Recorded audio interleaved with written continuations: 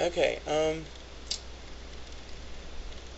for those who know me, you know that I love Harry Potter, and I think it's a wonderful movie. It's a wonderful book, and um, but I've noticed some things in the movies that I would think that according to the pagan and Wiccan community would like to know. I don't know if you guys noticed this or not, but I've noticed it, being an astrologer and everything. As you can tell, I got so far, all 5 movies of Harry Potter. I even have the poster. I don't know if you could see it up there, but yeah. The first movie was Harry Potter and the Sorcerer's Stone. Now this movie right here talks. I've noticed that she mentions, or they mention, um, the Earth element. Okay, the Sorcerer's Stone is actually the Philosopher's Stone because Flamel was mentioned in this movie, which I thought was cool. But it talked about all the Earth signs: Taurus, Virgo, and Capricorn.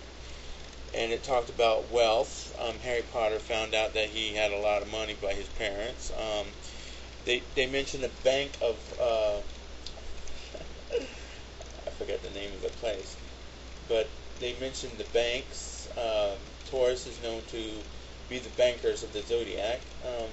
Virgo, like getting ready to education, getting ready to learn, getting your things together, your supplies, and Capricorn, which is like getting to business.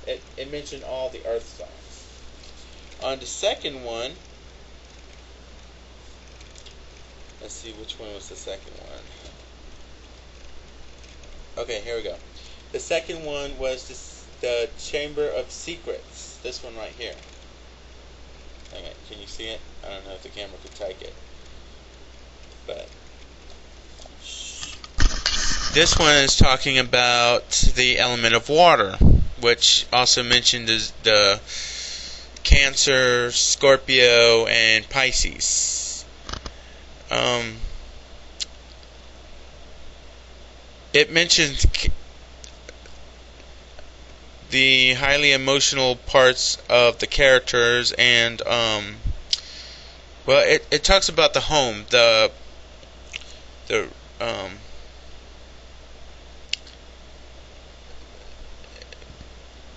it talks about the wizard's home in a little bit. It mentions that's under the sign of Cancer. Secrets, looking deep within, like Scorpio, and Pisces is dealing with like dreams or memories or the past. So it's about the element of water. The next one is the Prisoner of Azkaban. This one right here. No, let me show you like. This is the Prisoner of Azkaban, and on this one, it talks about the element of air. It also mentions the signs of Gemini, which they emphasize on the twins, the two twin wizards, and their sneakiness, and having to go out on your own, and not to mention this flying creature in the back. You see that? I think it's called a griffin. Yeah, griffin. And it talks about Libra, meaning, the balance and stuff. I mean, I'm sure it talks about some kind of balance. And Aquarius being the sign of friendship, and that's learning about your friends and who your friends really are, as opposed to who your enemies are. Now, on the fourth one is the Goblet of Fire. Obviously, this is the element of fire. And on this one, it talks about the challenges and the sport likes and everything related to Aries and Leos and Sagittarius. Having to have different schools from different places to come in, which is like far distant traveling, that's related to Sagittarius. Being the center of attention, Leo, and Aries, of course, challenges and starting things that are new uh, and stuff like that. On the fifth one, the Order of the Phoenix. Now, in this movie, they talked about all four elements, especially when the bad guy and Harry Potter, Dumbledore, and who's that bad guy?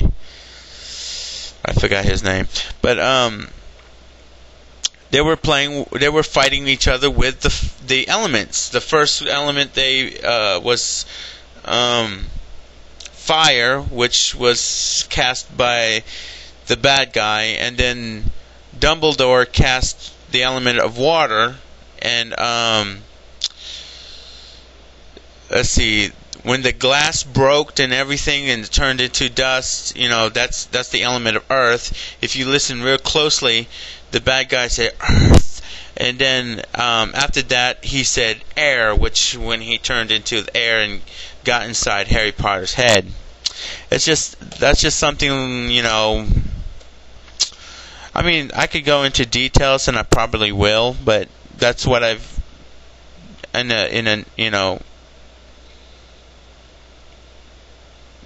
a short version, I guess.